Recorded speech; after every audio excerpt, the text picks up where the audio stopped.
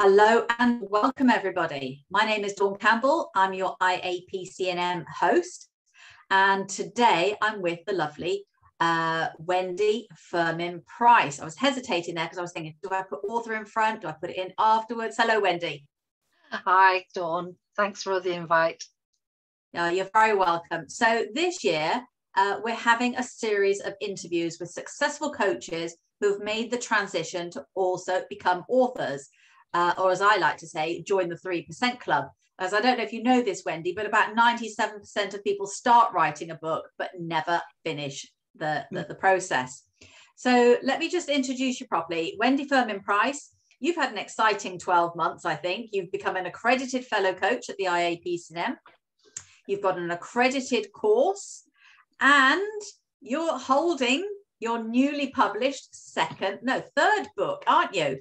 What a beautiful cover. And that's taking the left side of the screen. So I think we've just got to dive straight in, Wendy, and find out, how does it feel to be holding your book? Oh, now I'm holding it, it feels real. We've just recently done something called a soft launch, where it was launched on digital first to enable it to sort of get out there and become a bestseller in digital form first, and then now it's in physical form. Now it feels real. Now it feels like it's been born. yeah, very good. And it looks beautiful. I mean, we can see that, and I'll take the slide down in a moment so we can see you and your books better once we've had a chance to have a look at all this information. But we can see the heart as your background. We can see the heart in the book and on the cover. And the heart is basically the everything you do, isn't it? Yeah, the heart is at the core of my business in everything that we do with the horses, with the coaching, and with my writing. Yeah, okay.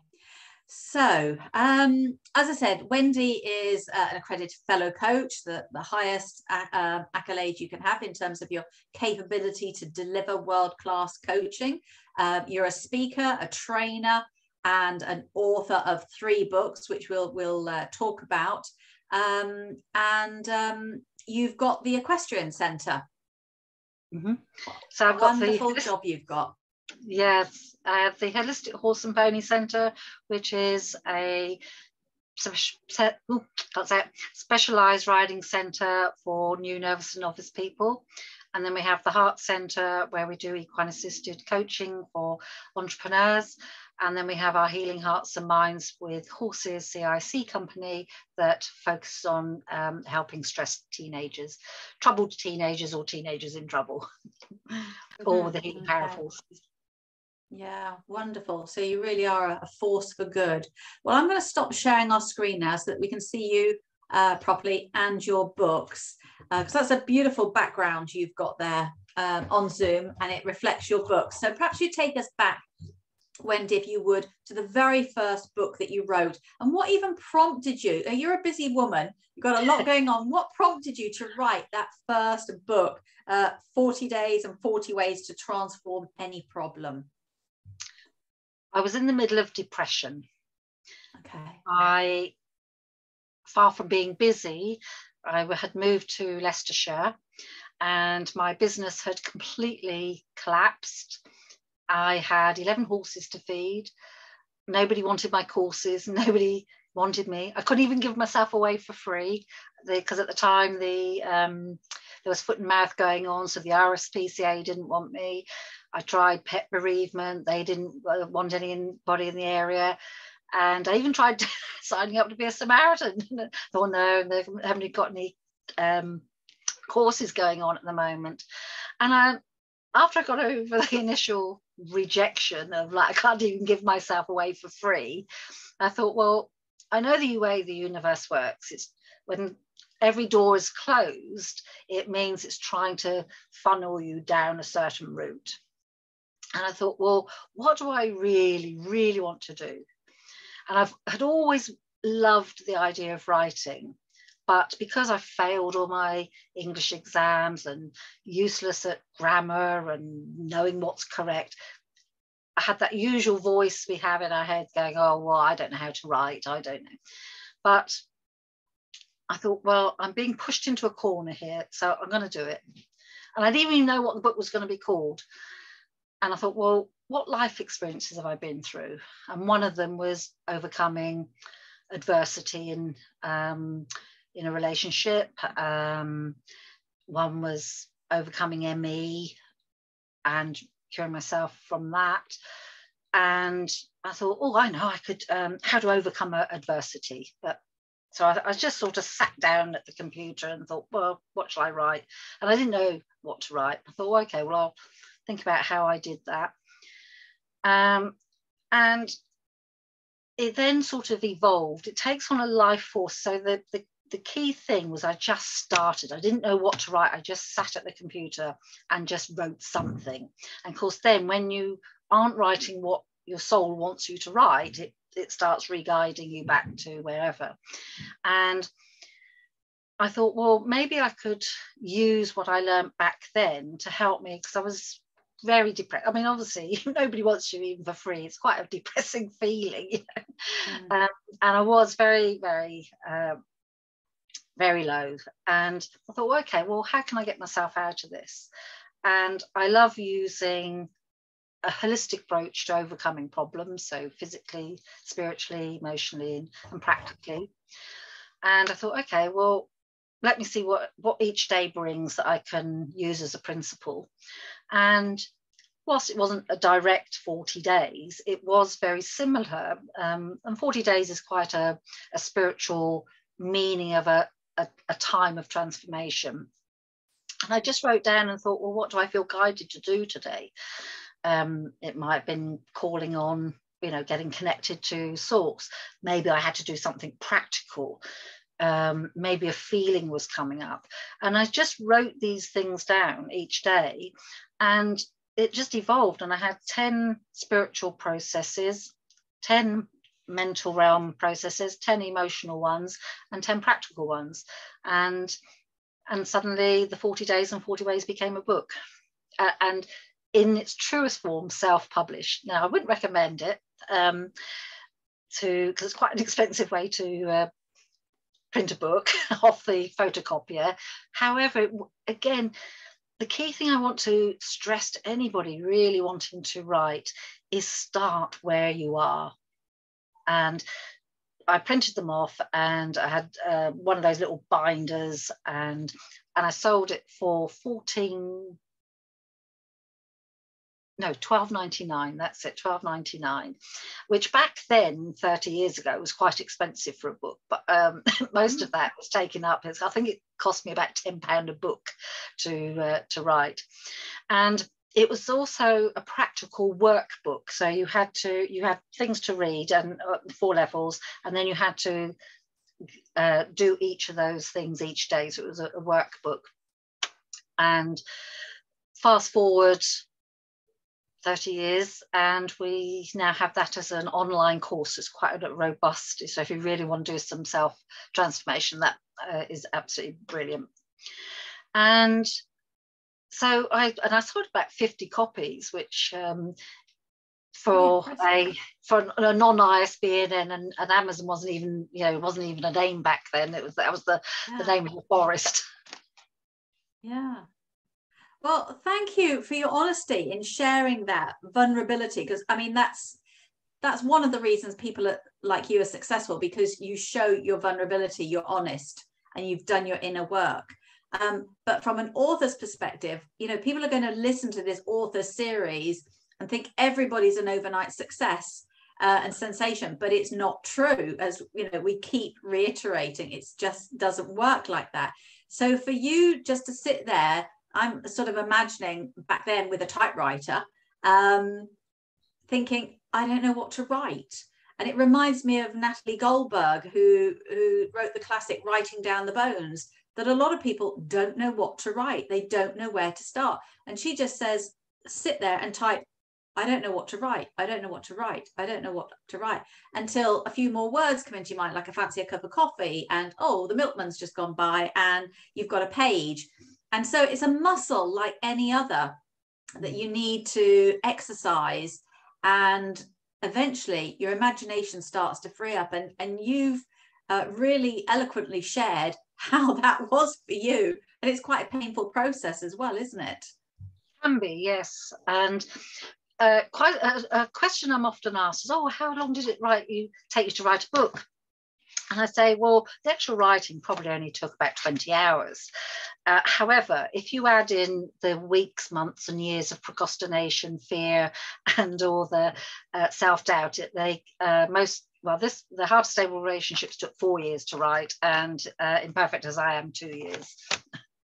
Yes, yeah. Because as you said earlier, the 97% of people don't finish a book, and I was nearly one of those.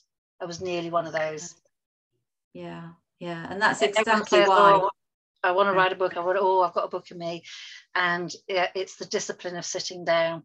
And the reason I'm so proud that even I've got 2 books out, let alone one, is that because of some old patterns, I have always had a problem of completing something.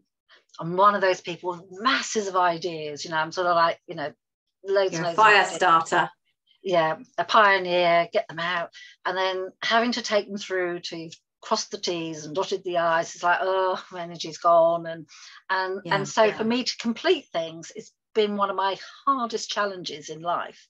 So for me, that's where the real being proud comes from, is actually finally letting go of that fear, because I think with probably again a lot of authors, they're frightened of completing, because what if it gets out there? What if people read it? And again, we are all very vulnerable, because we put our heart and soul on the pages, and it is open to judgment, it's open to scrutiny. And if we haven't done a lot of inner work on that, then this is what taps into the procrastination. And as I pulled up in my new book, that fear, it's got to be perfect, stops people from really just ploughing on and just getting on with it. And doesn't matter if it's not perfect. Done trumps perfection any day. You've put that so eloquently, Wendy, because it's also, is it an oxymoron? Is that the right word? You're writing a book, you want to put it out there, and yet you sabotage yourself from finishing because you're worried about what happens when it's out there. So you procrastinate and you go on. And I totally understand what you mean about the energy side, because writing, I've always said that writing the book is the easy part. As you say, you knocked it out in 20 hours, job done. But it could take you another 18 months of editing and rewrites and dealing with feedback and making sure it's concise and readable and chronological order and all of that. And your energy does go, doesn't it, when you've read it for the 7th time? But it's going to have your name on it. You want to be proud of it. And even at that stage, people lose interest and give up. But at what point do you think, Wendy, the work that you've done on your self-esteem stepped in and said, this is good enough, stop procrastinating, get it out there, it's an important message?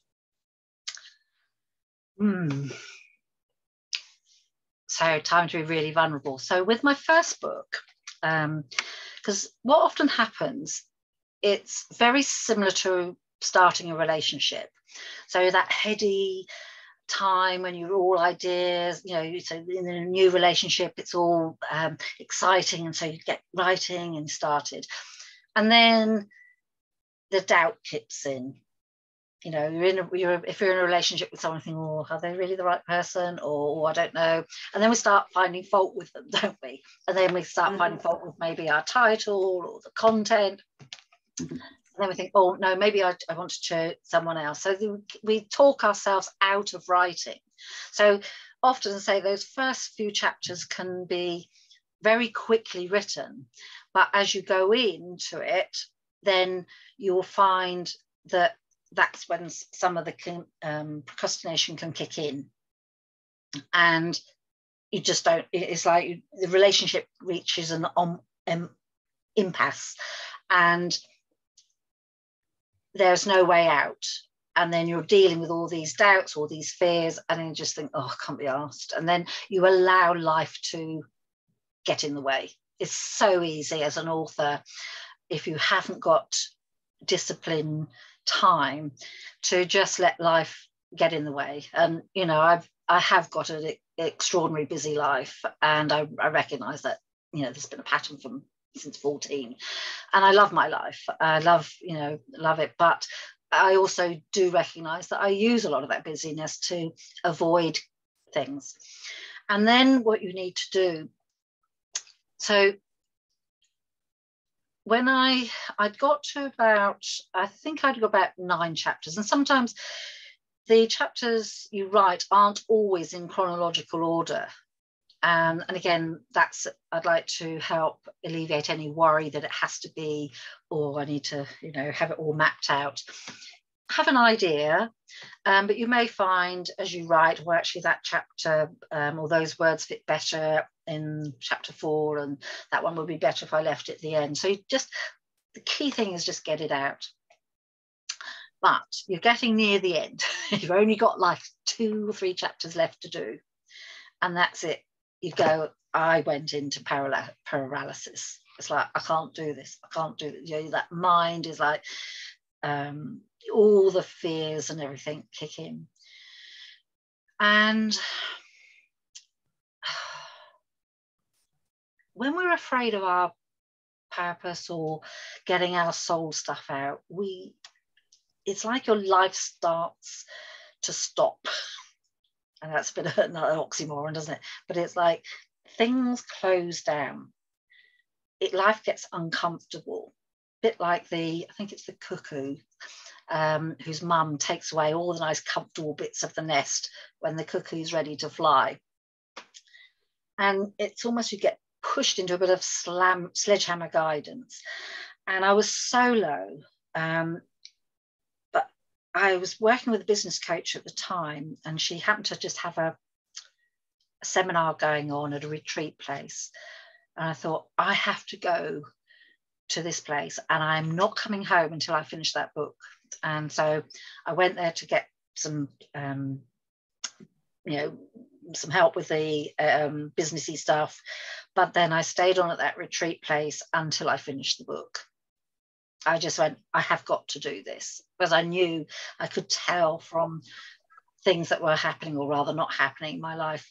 It was like, no, we're not letting you have anything more until you get that book finished, Wendy. And so I finally got it finished. So you really called on what sounds like a very deep reservoir of determination and discipline to push through. Yeah. And that's unfortunately not a very full well at times. I'm not the most, I'm not known for my best self-discipline and being so yes, you're right. I had to find that part of me. It's like, you know, being that firm parent, get your homework done. Yeah. It sounds very romantic though, going off to a writing retreat and locking yourself away and I heard somebody say recently, vomit out your book. You know, just get it out there. You can sort it out later, but you've just got to get it out on paper. And it sounds very idealized, say, you know, oh, you allowed yourself the time to go to a retreat and write a book. But from what you've said, it's so much more than that. It really is grit and determination. Yeah. If you can't, again, you look at your life. You have to first of all find when is your best writing time. For me, my best writing times are either really early in the morning, like 4 or 5 o'clock. Sometimes if I'm being an owl and I can't sleep because I've got an idea going on, that will go. Or for me, the best times are when I can get away and just be in a room, a hotel room that's got no distractions, or think, oh, I can see the cleaning he's doing, oh, I better sort the wardrobe out, and you know, all your home stuff, which when this fear is kicking in, for me to even think about housework, that's just shows how much, you know, I'm allowing the fear to take over.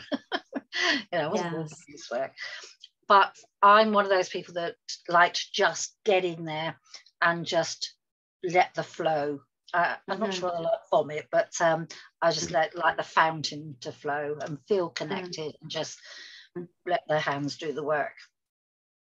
Yeah, I mean, I can really resonate with that. And I'm definitely somebody who, if I had 3 months to write a book, I would write it all in the last 3 weeks. I'd eat, sleep, and breathe it, because I'd be procrastinating for the other 2 and a bit months.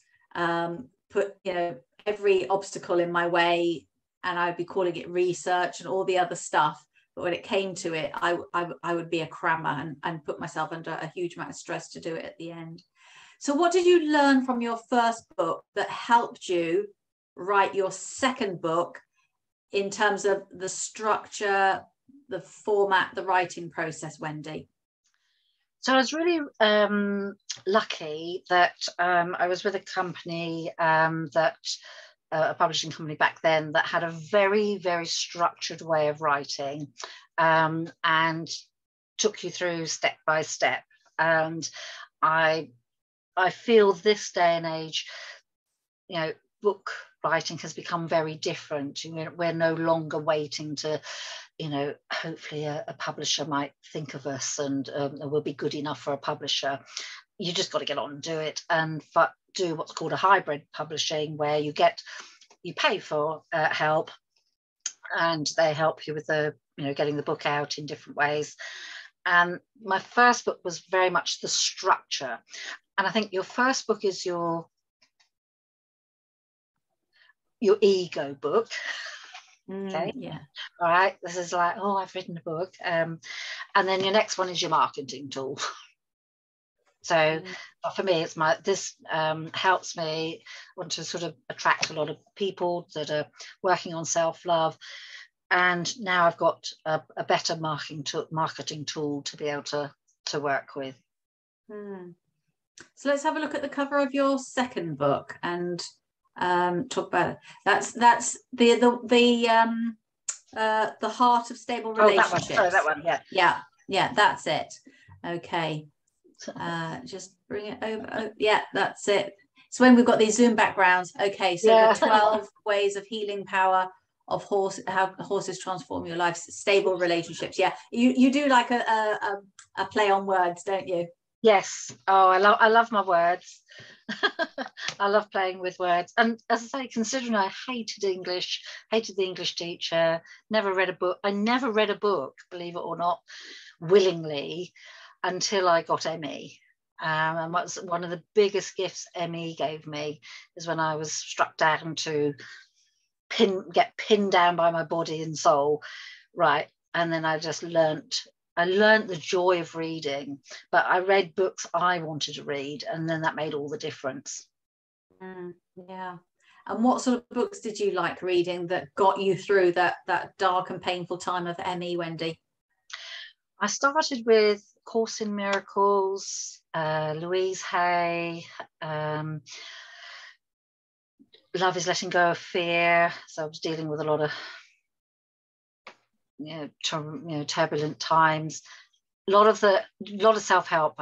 I really got into the personal development, loved all the Wayne Dyers and Stuart Wilde, and then that sort of kicked me into becoming a metaphysical practitioner and teacher and supervisor, because I loved the spiritual aspect that gives us the understanding of life. Wow, so you really used your period of illness to go to a whole different university and learn and open up a whole new career to you. Yeah, and I believe when we work with adversity, whether it's illness, debt, relationship issues, everything I believe that's happening to us is actually happening for us. And the trick is to find the gift in, I think that's what it's called, Finding the Gift in Adversity. That was the name of the before the 40 days. And I remember halfway through my ME, I was about 6 months in, and I was because I was pinned down, and being a very energetic and hyperactive person, that's like the worst thing that I could be given. And I remember my doctor saying, oh, stop fighting it and make it your friend. Well, I came out of that surgery spitting blood because I'm like, how can I make it my friend? I can't do what I want to do. You know. However, it played on my mind. I thought, well, okay, well, if ME is here for me, you know, with me for life, because back then, 30 odd years ago, it was considered incurable. I better get to know it. But then that's when I started focusing on, well, I can't do that, but what can I do? And that's when, you know, I could read. Okay, well, maybe I could start reading. And then it just changed my thoughts, my process. And you know, bless Louise Hay, you know, and her thinking, because that really did change my life. And, you know, wow, what if we could change our reality? I didn't believe it at first. I thought it was a load of bunkum, you know. It's like, who'd create a reality like I had? it's like I just couldn't believe who would choose it? Yeah. But then, well, what if I could change it? What if? And yeah, fabulous. Yeah. I'm a Louise Hay Heal Your Life trainer, teacher. So that's what I see when I see your heart. It just reminds me of Louise Hay's work. Amazing stuff. So yeah, the first book I did her training right in the very, very beginning, 30, 40 years ago. So. Wow, way ahead of me. So you wrote the book. The first one was for yourself. The second book, who did you write it for? Who was in mind? Well, I had been doing a lot of work with the horses that had been really developing, that had sort of come out of, you know, the ME stuff and relationship stuff. And that was getting more and more people curious. So I thought I wanted to write a book to explain how the horses could help us and document a lot of the miraculous and magical things that the horses had helped brought to the surface by the way they acted. But also sort of following I do have a bit of a theme around my books, a little bit of a self-formula, how I like to write. And it was just to have a book in the realm of my peers that followed what was going, you know, the launch of equine assisted coaching and therapy, even though I'd been doing it several years.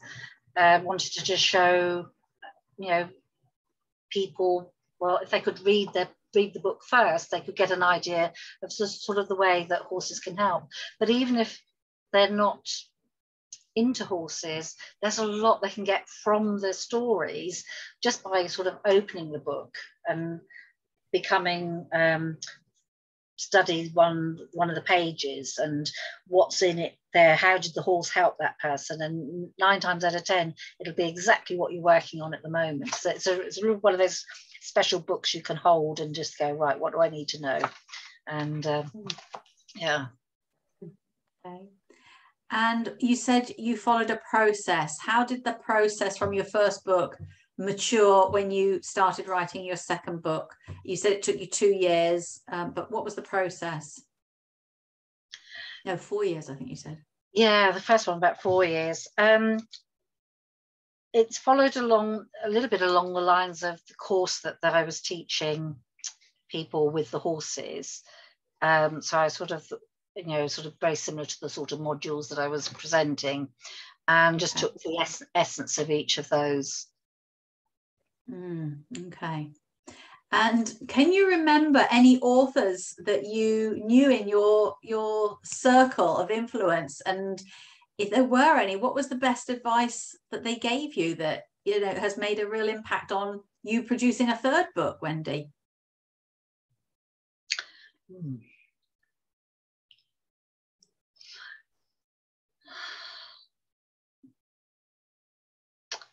I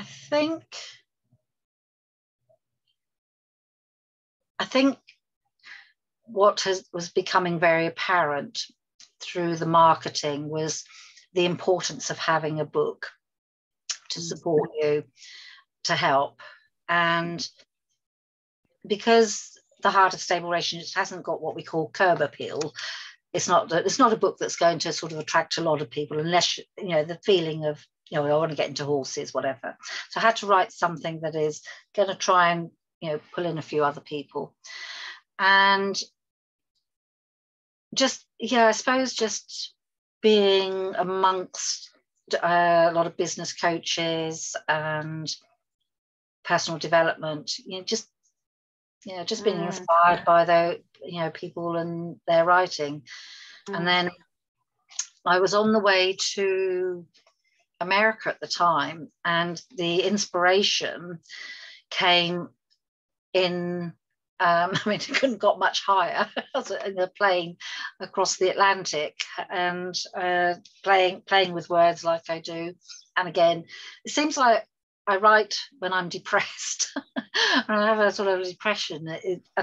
Again, this is where using adversity to help you is like, when things aren't going in flow, it means a direction needs to be changed, a belief might need to be updated, emotion might need to be healed, or it's pushing you to do the very thing you're afraid of doing. And depression does that for me. I get really frustrated with myself, but I'm not brilliant at emotions. That might be my next book. And so I'm a bit of a push them down. But then, of course, with depression is the suppression of your expression. And so I'm not getting out my feelings, I'm not getting out anything. And so I was again in a sort of lower place, but going on a business workshop and money mindset and things. And then I just got the inspiration and realized that the procrastination was just coming about in my life just because I was just trying to be perfect all the time, trying to get it right. And it's so exhausting. Trying to always feel you're good enough, trying to prove you're good enough to your clients, trying to prove you're good enough to your partner, trying to prove you're good enough to your parents. And anything that we're trying to prove, we obviously don't believe.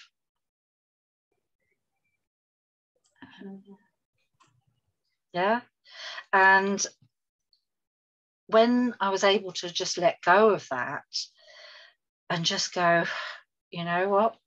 And I don't know, I'm not exactly sure where imperfect as I am came, but there must have been something around perfection or procrastination. And then I'm perfect, you know, as I am, you know, to stop trying to be perfect. And when we can celebrate our imperfections, we will actually feel good enough. We will feel perfect, but not in a way that we don't want to keep improving, but not from a broken sense, not because we're not good enough or we're broken and we've got to be fixed, because none of us are broken. We've just got beliefs that are hindering us and emotions that are blocking us and strategies that are not helping. Nobody is broken, not even the most traumatized person, because it's just, in my belief, is that we've just taken that event and we've just over replayed it. And how my clients get through trauma is that once we acknowledge what's happened and the emotions behind it and the strategies because perfection often comes from trauma, I help them see it in a very, very different light. It's like literally, 180-degree turn. And when they see how that trauma was there to serve a higher purpose in their life, then it's all, I wouldn't say it's instant, but it is very transformational, because the pain is now turned into a force for good rather than just draining it from them. Wow. Well, they say the best songs are written when people are at the height of emotional romantic pain. So why wouldn't the best books be written in the the height of depression or coming through a depression. So that's really inspirational. Thank you for that. And you've led us on beautifully to your third and latest book, which I know you've just taken delivery of. So you're still you're still at the stage where you're stroking it. It feels real now. Yes. Yeah. So it's interesting that you mentioned, when I asked you about was there a particular author or some inspiration, it was actually your fellow marketeers and coaches who helped you, in that sense, bring your book to market. Because as I'm always telling our new members at the IAPC&M, get a short book out there as soon as you possibly can. It's going to help the clients identify you as an expert in your field. It's a great sales tool. It's a thank you giveaway. It's a competition. It's part of your legacy. It opens doors to being interviewed and to speaking. What is one of the best things that your book has done for you, Wendy? I got to speak for Women in Business just before Christmas, and that was very helpful and helped entrepreneurs again, because I believe as entrepreneurs we're always putting things off because it's not perfect enough, or we're not as good as that a competitor, or whatever. And it had only just come out in digital form and the Kindle form, and a fellow podcaster was doing a self-love series, and it was just a perfect timing for going on the podcast with this. You yourself have invited me on as an interview, and I've got a few things in the pipeline which we're just waiting to hear, some other interviews and hopefully radio stations that are going to be ready to go to the interview stage now. Right, so it's definitely opened doors that you wouldn't have had without your book. Absolutely. Yeah. And one of the questions we get, people, or one of the doubts and fears that we get is, well, there's already been a book written on perfectionism, there's already been a book written on this and all.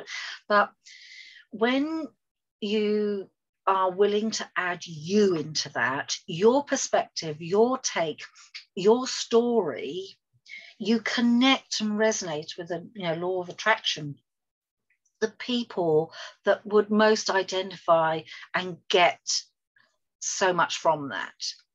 And yes, there's people, some real professional speakers around who can probably write tons better than me and whatever, but sometimes we can't resonate with them. They're almost like too wafty, or they're too perfect, or they're too this, that and the other. And so sometimes when we are, perhaps just feeling like a couple of steps ahead of the people that we serve and the community or our tribe, people can actually identify better with us. And then they resonate because you're more real. You're not just somebody, sitting up there on a pedestal because you've written a book. It's your take, your idea around the subject or the journey that you've been on, whether that's fiction, if you want to write a fiction which is usually based with something that's going on for you, or non-fiction. I think you've just articulated the antidote to that gremlin that says, why me? Who's going to read my book? Why another book? But also to think about those people that we aspire to, who are way up there. They probably didn't really write their books. They probably had ghostwriters, professional writers, because they're so busy leading their professional celebrity type life. But you're right, that if you can put the human element in it, show some vulnerability, then your reader can connect with you. When you're writing, Wendy, are you writing for yourself, for one person, for an audience? What's going through your mind? Let me think.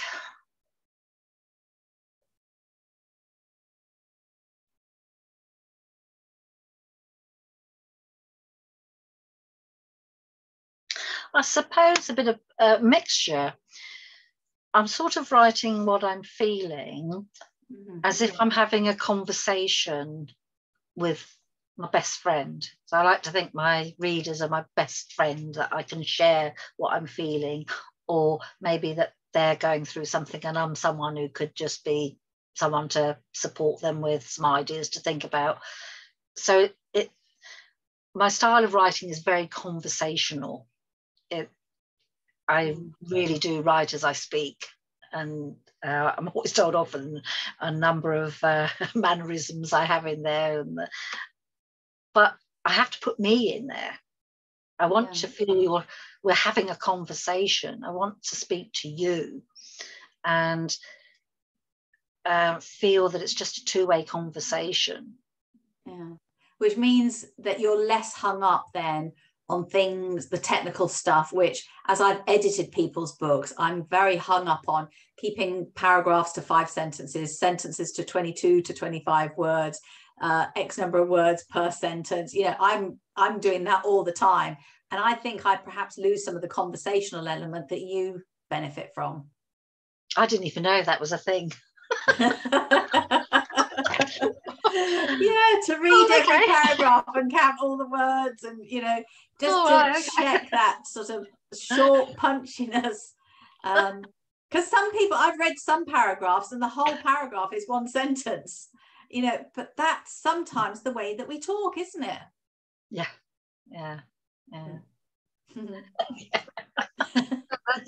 I mean, okay. How many pages are in your latest book? I think it's 137.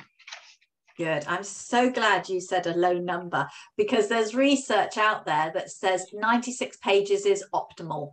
And once you get into the sort of the 190 pages, which a lot of books are, your readership, you know, like a relationship, you start a new book or a new course or a new project, really excited, and then you don't finish the book or the course or whatever. The number of books that are read, it goes down dramatically the longer the book is. So American research said that 96 pages was optimal. So I'm on a mission to help people write 90 pages in 90 days, because I think if you can write 1 page a day, 90 days, you've got a book. And I don't know if you know this, but it takes 12.5 minutes to type a page, or 25 minutes to write a page, handwrite a page. So I'm thinking, well, you know, as busy coaches, mums, householders, whatever, we can all find 12.5 minutes a day, you know, to type a page. In 90 days, we've got the makings of a book. So that's kind of my mission. So yeah, I'm glad yours is a shorter book, because I think it's much more appealing, and also it's easier to carry around. Nobody wants to carry around tomes, do they? They want something they can put in their pocket, read on a train, etc. Yeah, and I remember one of my coaches saying the content needs to be inhalable. You know, and again, this is where reassuring people that they don't have to be necessarily a wordsmith, and quite honestly, if you're too technical with your words, you lose a lot of people, because they I don't know what that means, and then they start feeling stupid because they don't know what you mean, and then they give up reading your book. Yeah, definitely. It's not an opportunity to show off. No. Back to that human element, isn't it? Okay. So before we wrap up, just a little bit more about you, Wendy. Now that you're an established author of not 1, not 2, but 3 books, and you've got courses and horses and programs, what do you like to read to chill out? Is it still self-development, or do you go for something else now? I can't be bothered with reading fiction. I'll watch telly for my fiction, where I can have something that isn't, doesn't need me to use a brain to work out what's going to happen particularly. That's my downtime.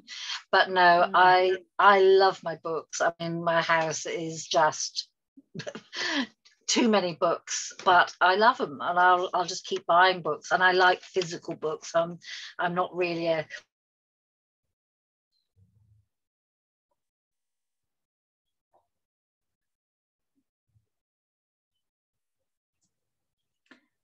Just lost Wendy for a moment.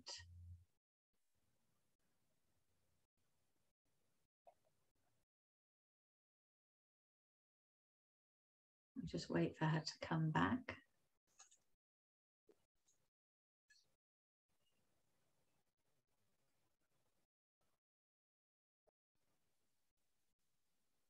And you're back with us. Hello, Wendy.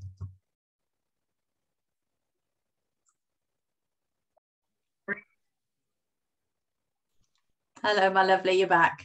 I got chucked out suddenly. Oh, what did we say earlier about Zoom? It's playing up, isn't it? But you're back.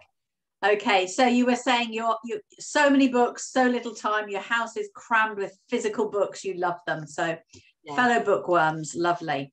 So what are the 3 books then that you would rescue in a house fire or take to a desert island that you couldn't bear to be without, apart from your own 3, of course? Yeah, Course in Miracles, anything by Chuck Spezzano, and whichever book my intuition guided me to. Okay, and what about a piece of music? Oh, my desert island disc is House of the Rising Sun by the Animals. Oh, lovely, lovely. Okay, so how can people find you, buy your books, go on your courses, apart from your IAPC&M directory? What's the best way for people to find and connect with you, please, Wendy? Which I need to brush up, complete is my directory, I just realised. The heartcenteruk.com is the best website. It's not a brilliant one, but it's the best one. And Wendy at theheartcenteruk.com. Okay. And my books are on Amazon, The Imperfect as I Am and The Heart of Stable Relationships. But my first book is now a course. So if anyone wanted to really take time to properly develop on all 4 levels that we exist on, physically, mentally, emotionally, and spiritually, then if they email me, I can give details of that. I'm willing to do a half price at, and it's normally $497, so I'd be happy to do $297. Oh, wow, what an offer to transform your life. Save money at the same time. Thank you for that, Wendy. And what would somebody have to do, beg, steal, borrow, twist your arm to get a free signed copy of your latest book? Just say the first person that responds to you from this recording. Do they contact you? Is that the best way? Or me? No, direct to you. Email? Email me. Yeah. Wendy at theheartcenteruk.com. And just put Dawn interview in the title. And I will be delighted to send you a copy. Lovely. All right. Well, I look forward to receiving mine once I've moved house. So thank you for that. Pleasure. And I do hope we'll see more of you at the IAPC&M doing masterclasses on bringing your book to life, so that more of the community, the international community, get to hear about your good works. And one day when I go back to the UK, I am going to come and visit the Heart Centre. It sounds an amazing place. Thank you for sharing your time and your generosity of spirit. Thank you, Wendy. Thanks, Dawn. It's been brilliant. Thank you. Thank you, readers and listeners. Thank you.